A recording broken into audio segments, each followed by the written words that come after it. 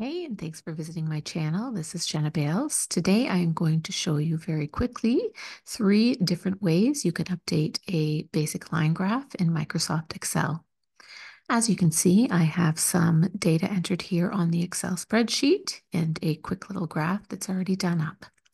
So say I want to update this graph. The very first way I can do it, as you see when I click on the graph, it highlights this data in here. I can simply just drag the screen down and it's going to add that information into my graph. Okay, I'll back up that now. The second way we can do this, again, if we click onto the graph here and we hit select data, as you can see, I've picked a range here and it's highlighted over here. I can simply highlight, drag it down, and as soon as I click off of it and hit OK or the enter, it updates the data in there as well.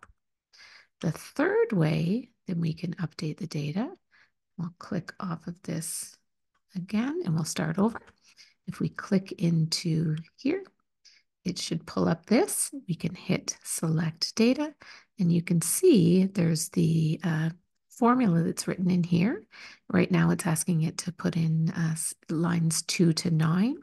If we scroll down, we see we have data up to line 26. All we need to do is click into that cell, erase it, write in number 26, and again, click the OK button or click the Enter button. And that puts the information all into our graph.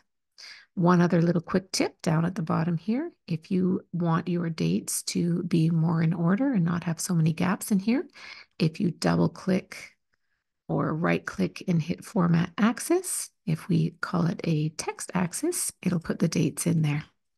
And that's all. Thanks for watching.